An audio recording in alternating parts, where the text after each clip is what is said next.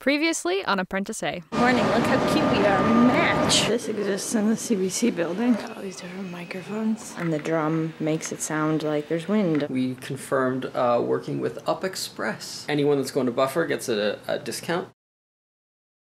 Guys, I did a thing. I bought a thing, actually. It's our new duvet cover, and it's got bicycles on it. It's gonna look so great. In fact, I'm gonna swap it out right now. It's about time. You know, why not?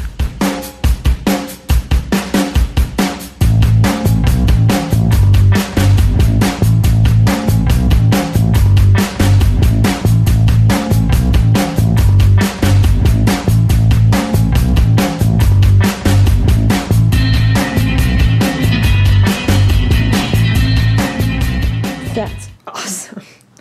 Look at that coat bikes. Yes. Wanna know a great way to pass some time Sundays? Adult coloring books. Or just children coloring books, whatever. I did one today. I think it looks pretty great. Did a good job. And then I continued and did not finish some ice cream cones. I don't know why I'm holding the book like this. Really awkward. Yeah, that's better. Watched some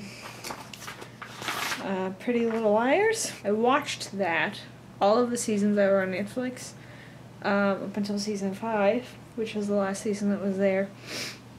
Like last year or something. And then I ran out of Full House episodes yesterday. Finished all of those. Which, by the way, the ending of like Full House was kind of lame. It was a two-parter, so it was like the last two episodes were like one long story. Corrado had like asked me that day because, so what I did while I was cooking or doing dishes or anything in the kitchen, I would turn on Full House and just watch like random episodes while I was like waiting for water to boil and boring cooking things. So very slowly I watched all of the episodes. Because it's not really a let me sit down and watch all these episodes very intently kind of show.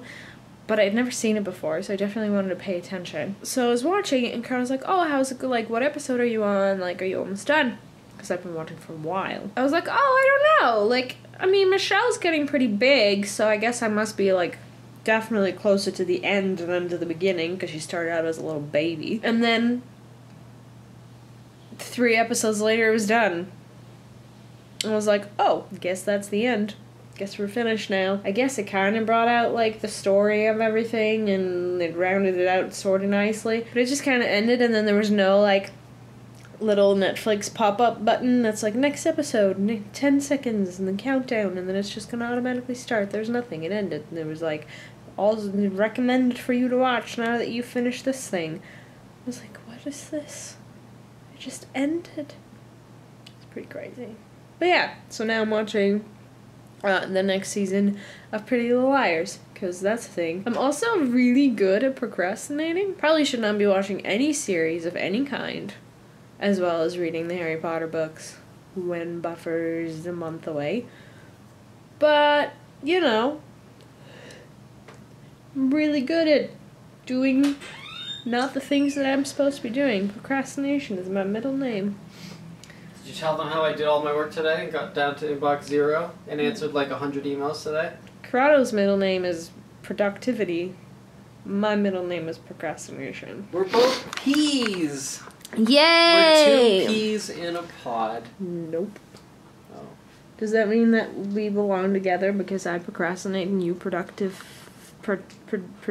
I would be like, you know, sometimes you get like those peas and you get like the ones like small kind of shriveled one, but then you get like the really good one.